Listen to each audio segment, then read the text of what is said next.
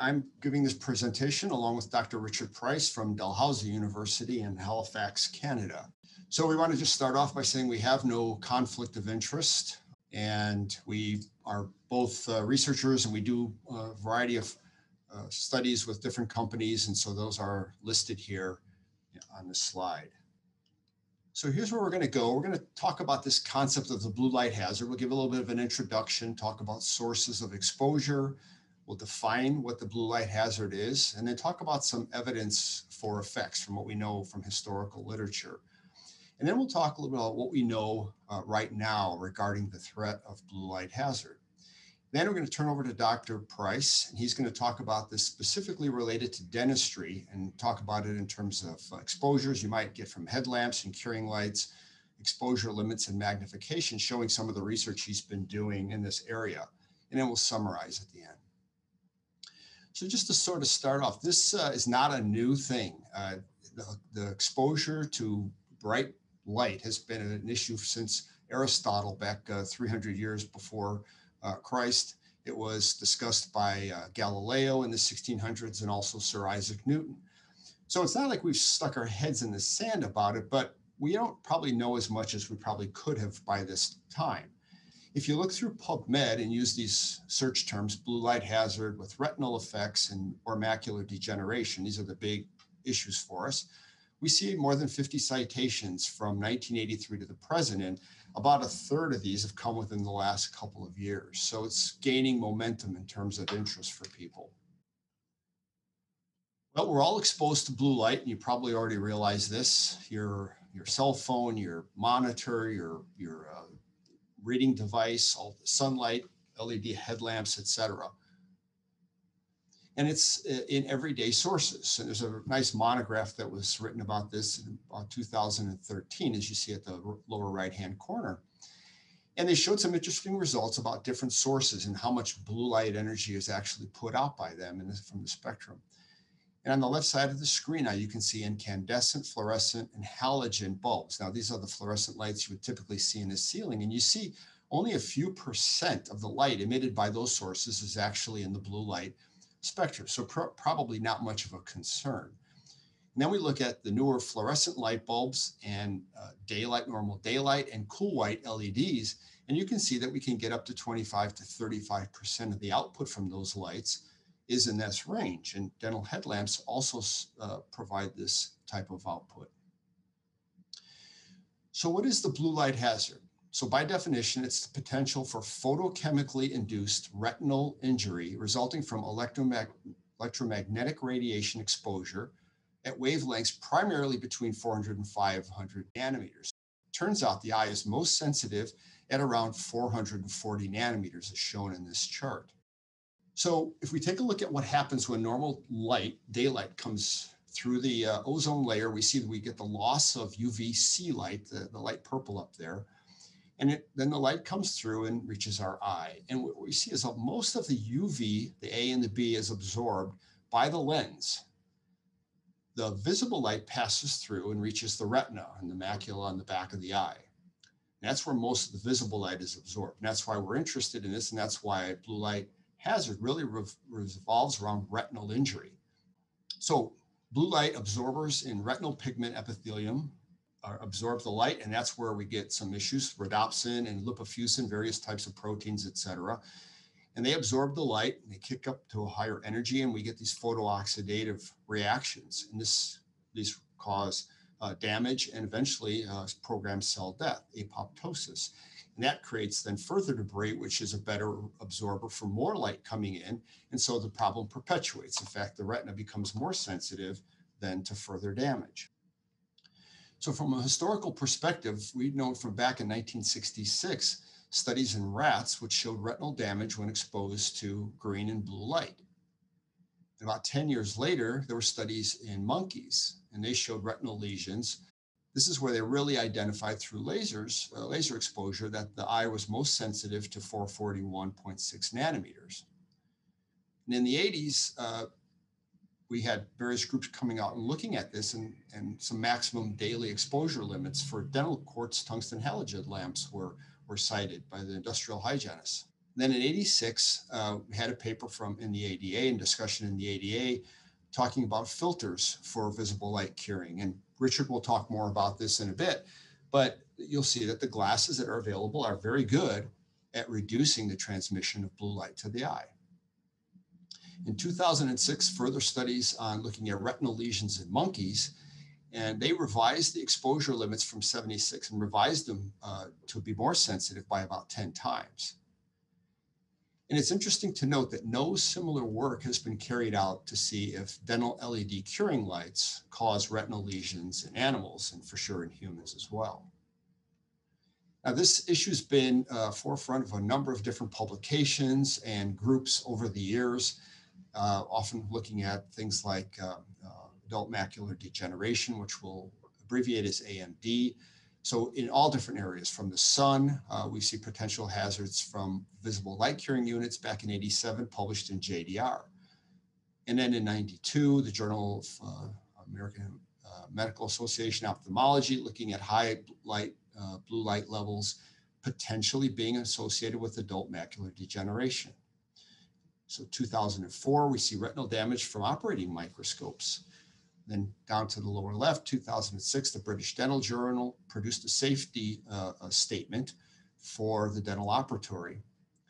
We've known from 2011, sunglasses or contact lenses can be used to reduce the risk for AMD. And then 2013, British Journal of Ophthalmology talks about sunlight as a risk, and the AMA as well in 2016. And then a paper from the French Agency for Food, Environmental, and Occupational Health and Safety talks about reducing exposures and using warm white light as opposed to cool white. And they have discussed a strengthening of regulations of exposure to these blue lights. Now, a nice position statement came out in April of 2019 from the Commission on Illumination, stating that blue light hazard is not an issue for white light sources, but may be possible with sources that primarily emit blue light, and that the use of sources emitting primarily blue light are a cause of concern for exposure to children's eyes. The blue light hazard exposure limit should be reduced by a factor of 10 for children. And that claims that exposure to blue light cause age-related macular degeneration are currently speculative and not supported by the peer-reviewed literature. So that's what we know at this point. So let's take a look at some of the other things we do know. We know that visible light ambient radiation endangers the eye. So we've kind of talked about this, and it gets worse as we get older. And that's because the naturally protective antioxidants that are present in the retinal epithelium are reduced. And we have this increase in light absorbing chromophores. So we get more energy being absorbed by the epithelium. We know that the particular risk for retinal degeneration and for macular degeneration is the 400 to 440 nanometer range. And an interesting study really recently looked at comparing 460 nanometer blue light to UVA or B and its effect on cataract formation in porcine lenses. This is an ex vivo study, but so that brings a whole nother issue in terms of cataract formation. We know that the hazard is reduced with sunglasses or intraocular lenses filtering this light, and Richard's going to talk more about that. And it's important that we don't reduce or totally eliminate blue light, because we need 480 nanometers to trigger our circadian rhythm.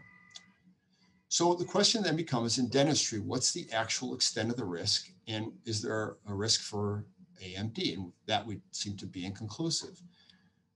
So we also want to know about the effectiveness and specificity of shielding. It's important to remember that all dental practitioners and people who run offices have to follow OSHA guidelines. And OSHA specifically states that an office shall furnish a place of employment free from recognized hazards. So this is an issue, and we have to pay attention to it. So there's a lot of blue light concerns in the dental office, and I'm going to turn it over to Dr. Price now to talk about this. Thank you, Jack, for that introduction. So this is Richard Price here, talking to you from Canada. I'm a dentist. I'm also a researcher with a great interest in dental curing lights. I've published a few papers on the blue light hazard. And today I really want to talk to you about the blue light concerns in the dental office. As you'll learn today, this potential blue light hazard really shouldn't be news to anybody. But as you just heard from Jack about OSHA, it really is a concern to everybody who runs a dental office. You really don't want to have OSHA knocking at your door.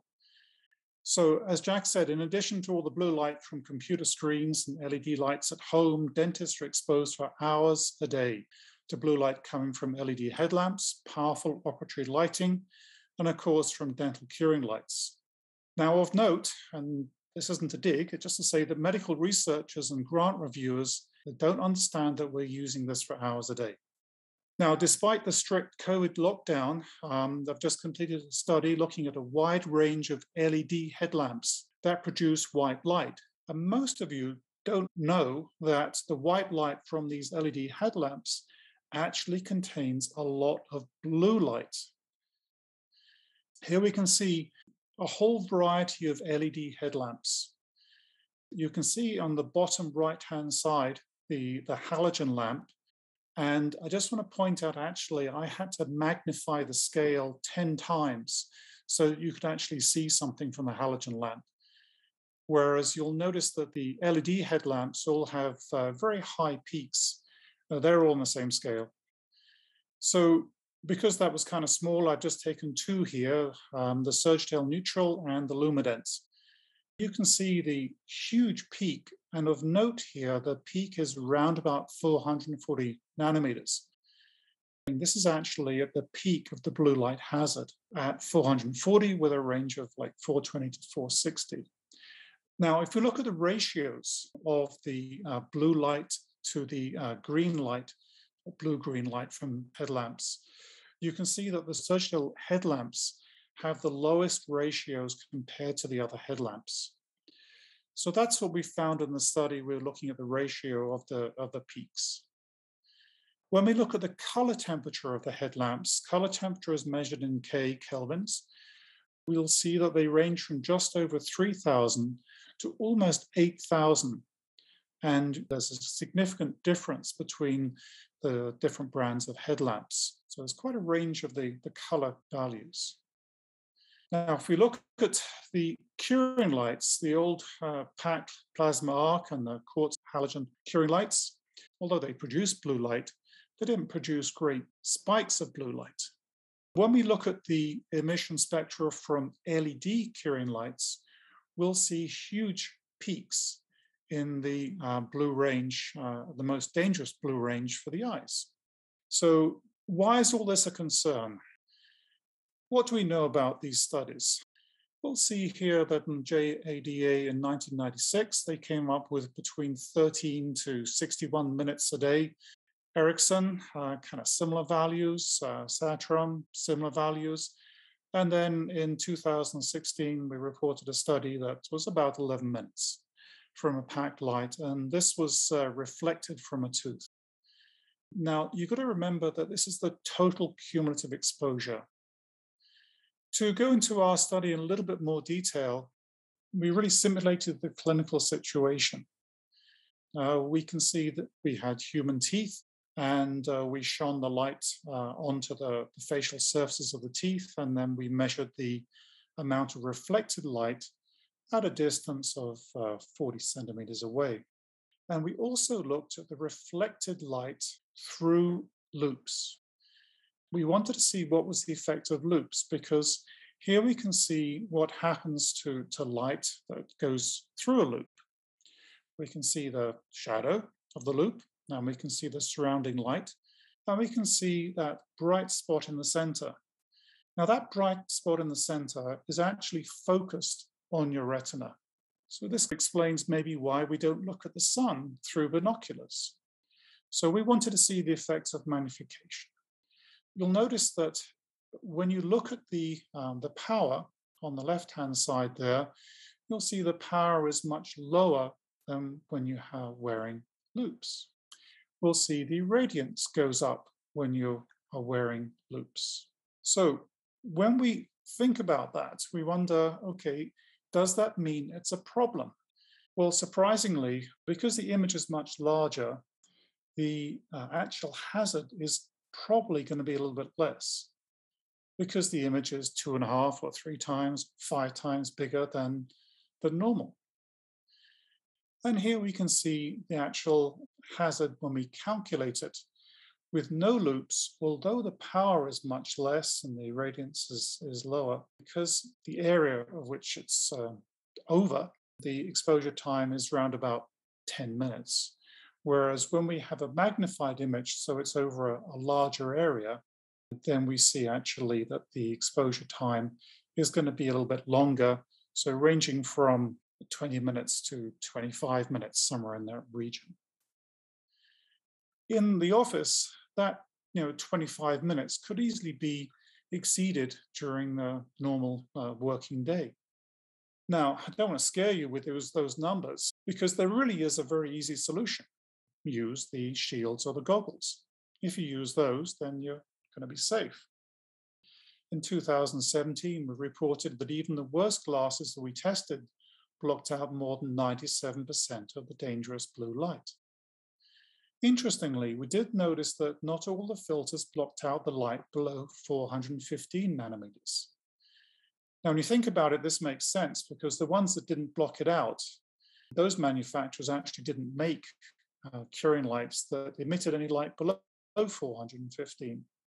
It was only the polywave manufacturers that made the shields that actually blocked out the lower range of wavelengths, which is what their lights produce. It just makes common sense that that's what the manufacturer would kind of focus on. Also, if you think about lasers, you know that lasers come in different wavelengths, and you have to buy the appropriate protective eyewear for the appropriate laser that you're using. So in conclusion, cool white LEDs produce a lot of blue light. The total cumulative daily exposure may very well be exceeded, but just remember, you can completely block all of the dangerous blue light simply by putting down the orange shield on your headlamps and using your headlamps with the orange shield. It works very well, and it eliminates the blue light hazard. And if you use the orange shield when you're doing light curing, then of course that eliminates the hazard as well. I'd also like you to think about the fact that dentists are the perfect guinea pigs to test if the blue light hazard even exists in the workplace. We're bathed in blue light from our curing lights, from our headlamps, from our operatory lights. And yes, although many studies have been done on animals, we obviously can't test that out on humans other than just looking at dentists over a long period of time. But they would really make the ideal subjects for any kind of longitudinal study on, does the blue light hazard really exist? With that, I'd like to thank my colleagues, Daniel Labrie, Fred Rugerberg, Ellen Brazel, George Sliney, and the co-authors on the paper that you see on the right, Marie Flouant, James Mace, Anjali Shah, and of course, Jack Ferracane. And I'd be remiss if I didn't mention students, Justine Moe, Mitchell Young, and Braden Sullivan, who've really helped with these studies.